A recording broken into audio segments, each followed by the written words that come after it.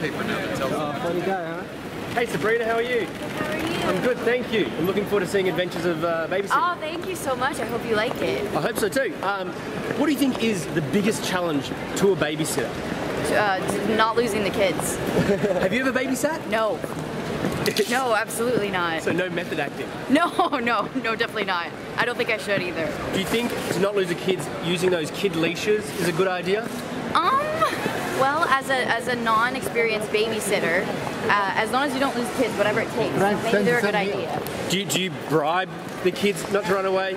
Bribe the kids. With cookies or something? Well, ice cream never hurt anybody. That's true.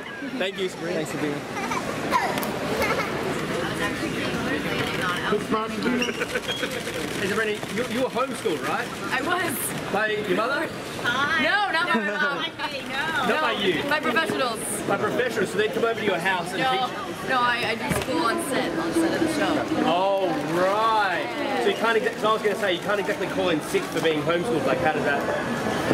I guess I'm always sick. I always call in sick because I'm always in my pajamas doing it.